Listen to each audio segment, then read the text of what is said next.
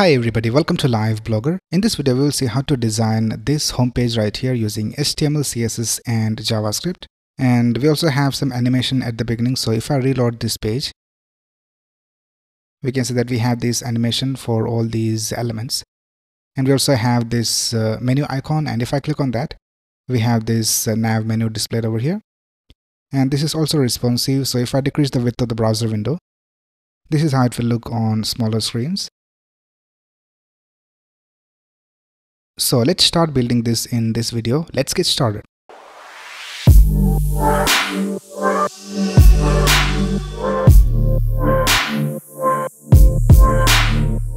Right, so here I have created this folder called homepage, and I just opened it with VS Code. And I also have this folder called images, and in that we have this image. And I have just removed the background of the image, and I have saved it as a PNG file. And we're going to use this in our design. So let's start by creating the necessary files. So let's click on new file. Let's create a new file called index.html. Let's create another file called style.css. And we also need a JavaScript file. So let's create a new file called main.js. Alright, let's start with the index.html file. Now in VS Code, you can just press exclamation and press tab, and you'll have this basic HTML5 code. Right now, let's go ahead and link our CSS file over here. So let's tap link and press tab. And here in the href, let's tap style.css. And in the body, I'll just link the JavaScript file. So I'll just tap script, :src and press tab. And here I'll just tap main.js. Right now, let's start with the markup of our design. So the first thing we need to do is create this header section. So we have this logo on the left side and this icon on the right side. So let's go back and let's create a nav for these two elements. And for the logo, let's create an anchor tag. And here I'll just simply type logo. And then we need to have this icon. So for that, let's create a division, and let's give it a class of menu icon. And in this, we will add the icon. So let's get the icon from heroicons.com. Right, so here I'm in heroicons.com, and let's search for menu. And here we can see we have these icons. So let's copy this icon right here. So I'll just click on copy SVG. And let's go back and let's paste it over here inside this menu icon division. And now if we open this in our browser, so I have this extension called Live Server installed in VS Code. So once you have this installed, you can just right click in the HTML and click on Open with Live Server. And here we can see that our design is displayed in the browser. So here we have the logo and also this menu icon. Right now, just create another division for these three elements. We have two headings and we have this image. So for that, let's go ahead and create a division. And let's give it a class of hero. And in that, we'll create a division with the class of content. And in this, we will have this heading. So let's create an h2 for the heading, and let's type live. And after that, we need to have the image. So let's create an img tag, and here in the src, let's type images /hero image.png. Then we need to have one more heading. So let's tap h2. And let's type blogger. And now we can see we have live and blogger displayed over here. We also have the image. Right, the next thing we need to have is this nav menu. And before that, let's go ahead and add everything inside a container division. And let's give it a class of hero container. And let's cut the ending tag from here and let's paste it down here. So now we have everything inside this main container division. Right now, let's create these menu items over here.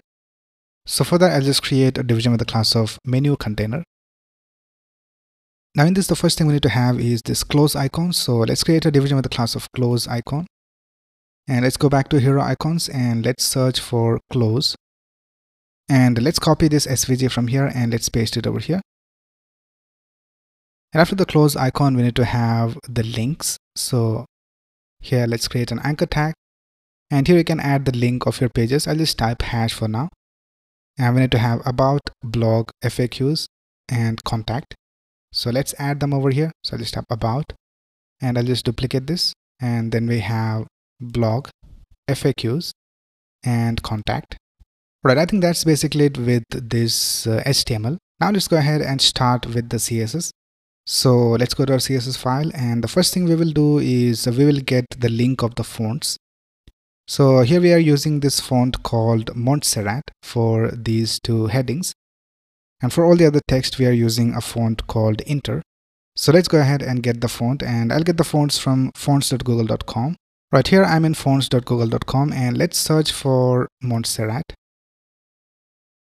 And we need to have the bold font from here, so I'll just select this. And let's scroll down and let's search for the bold font.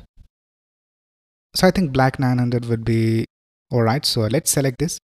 And we also need to have the other font, which is Inter. So let's search for Inter. And let's click on the font, and we need to have the normal style. So let's go ahead and select regular 400. So here we can see we have these two fonts. Right now let's get the link. So you can copy the link for the HTML and also the link for CSS. I'll just copy this link from here. And let's copy this import link and let's paste it in the CSS. Right now let's start with the styling of our design. So the first thing we need to do is we need to add some styles to the body. So here for the body, let's type font family and let's set it to Inter and sans serif. And then let's also remove the default margin of the body. And now we can see we don't have any margin for the body. So here we can see we don't have any margins. And we also have the font changed to Inter. Right now let's go ahead and change the size of these icons. So here we can see for the icons we have close icon and we have this icon called menu icon. So let's select those two icons. So just tap nav, menu icon, and then let's tap menu container. So inside menu container we have this close icon. So let's tap close icon, and let's set the width of the icon to 40 pixels, and let's see how it looks. Let's go back, and here we can see we have the correct width for the icons. Right now the next thing we need to do is we need to add this background color for the body, and for that we're going to use a website called CSS Gradient. So you can just go to this website called cssgradient.io and go to backgrounds, and here you can search for backgrounds over here. So I'll just go to this gradient hunt, and here we have a lot of different backgrounds. So I'll just select one of these. I think I'll just copy this one right here. So let's click on copy gradient code and let's paste it over here inside the body. And now we can see we have the background color added. Right now let's add a height for the hero division. So here we can see we have this division with the class of hero. So we will add a height of 100 viewport height. So let's tap hero and let's set the height to 100 viewport height. Now let's go ahead and set a height for this image. The image is inside the hero division. So let's tap hero, img, and let's set the height of the image to 100 viewport height. Right now the next thing we need to do is we need to position this image and the two headings relative to the hero. So we will position the image to the bottom of the hero division. So for that, let's go back, and here for the hero division, let's set the position to relative. And now let's target the image and the headings. So let's tap hero, img, and hero h2. And let's set the position of all of these to absolute. Right now let's target the image and we'll position the image to the bottom of the hero division. So here for the img tag, let's tap bottom and let's set it to 0.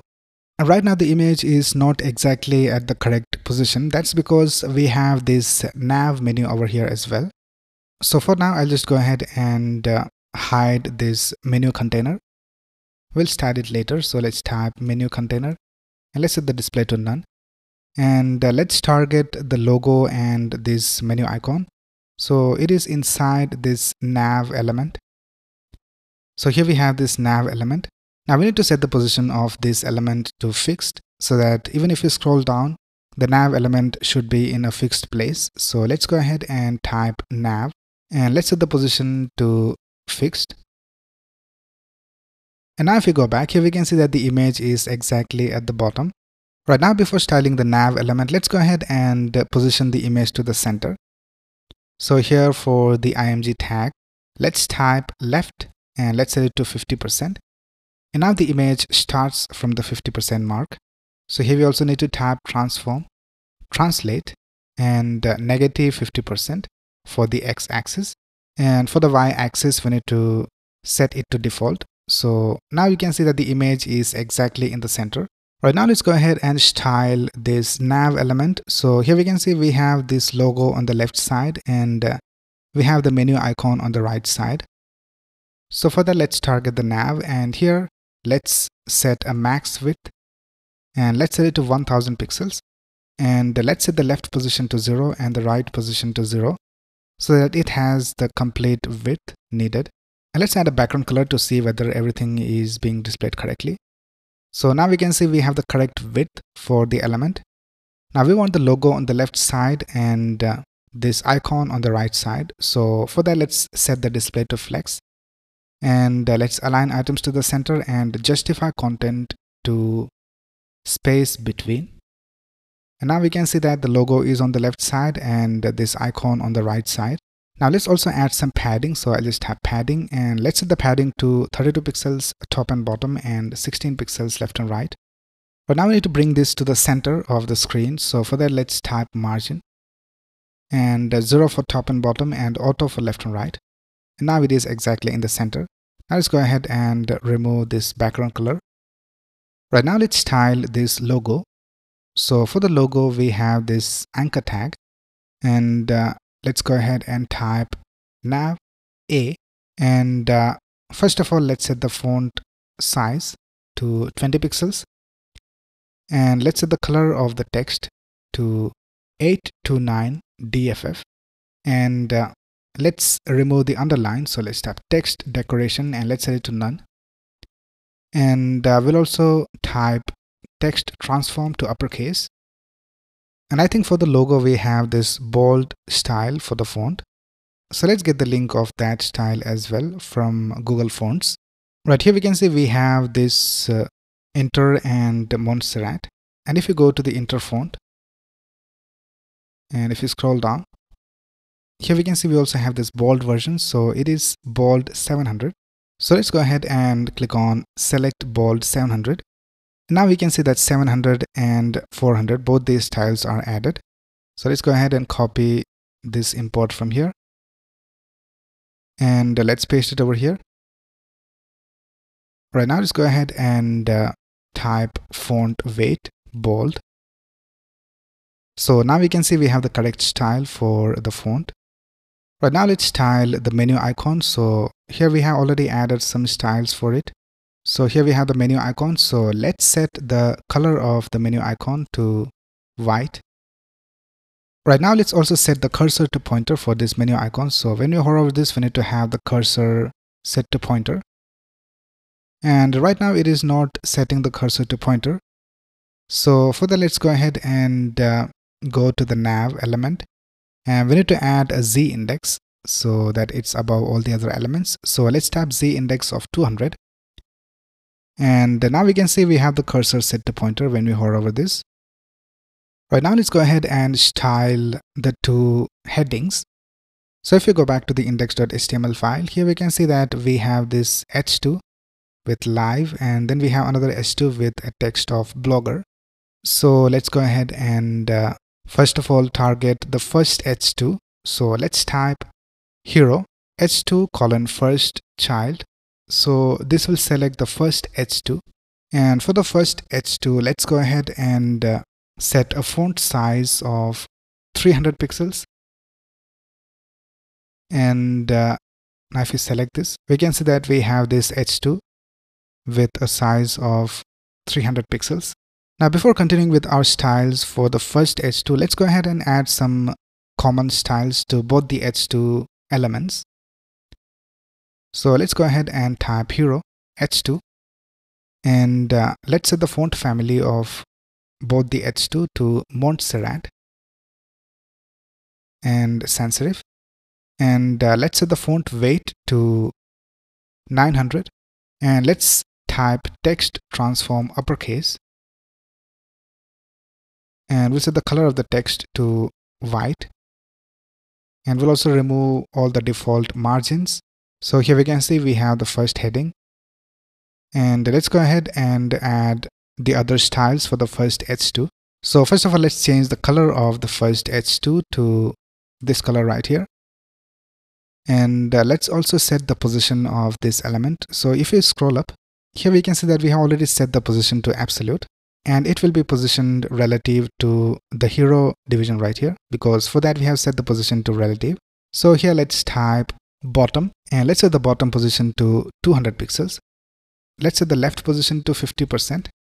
And now we can see it starts from the 50% mark. So just like we did for the image, let's tap transform, translate, and negative 50% for the x-axis and 0 for y-axis. So right now the heading is in the center. Alright, now let's go ahead and target the second heading. So for that, let's type hero, h2 colon last child. So this will select the last element, which is the second one in our case. And for this, we will set the font size to 160 pixels. And let's set the bottom position to 60 pixels. And let's also bring it to the center. So let's tap left, 50%, transform, translate, negative 50% for the x-axis and 0 for y-axis. And for the second one, let's also add a little bit of rotation. So let's type rotate, and let's set it to negative 3 degrees. And let's also add text shadow. So let's tap text shadow, and let's set the value to 1 pixel, 22 pixels, 12 pixels, RGBA 0, 0, 0, and 0.4. And now we can see we have this text shadow. And with that, we have styled the home page for our desktop version. Now in the next video, we will see how to add the animation that you see over here when we reload the page. And we'll also add the functionality of this menu icon. So when we click on this, we want to display these menu items, and when we click on the close icon, we want it to disappear. And we'll also make it responsive. So we will do that in the next video. Alright, so that's it for this video. If you have any doubts, you can ask in the comments below. And if you like this video, please click on the like button and subscribe to this channel to get the latest video updates. Thanks a lot for watching. Have a nice day.